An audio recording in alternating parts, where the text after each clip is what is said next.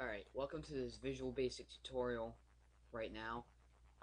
We're going to learn how to simply disable a button if there's no text in the text box. This is very simple and it's very useful for avoiding runtime errors and also keeping users from entering, like nothing for the text box. So we're going to add a text box right there.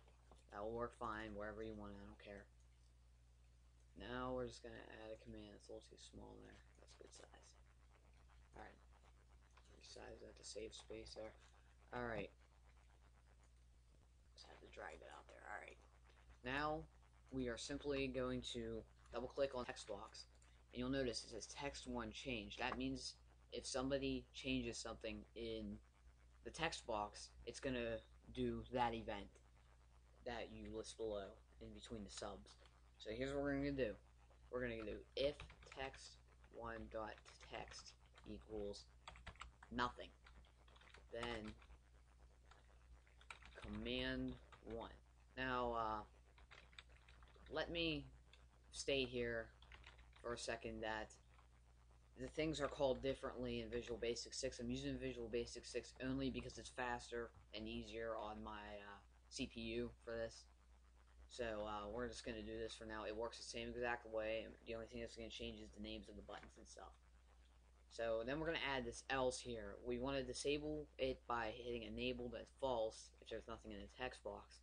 And now if there is something in, we want to do command 1 dot and enabled equals true.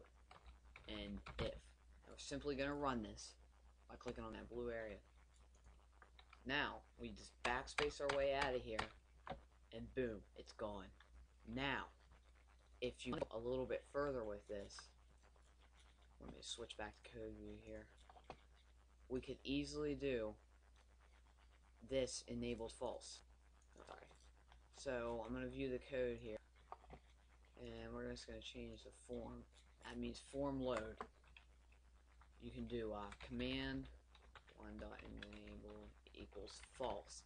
Now, that's only if you don't have text in the text box whenever your form starts. So we're going to want to do this. Just get rid of the text there. Run it. See, it's in there. Boom, boom, boom, boom. That same thing.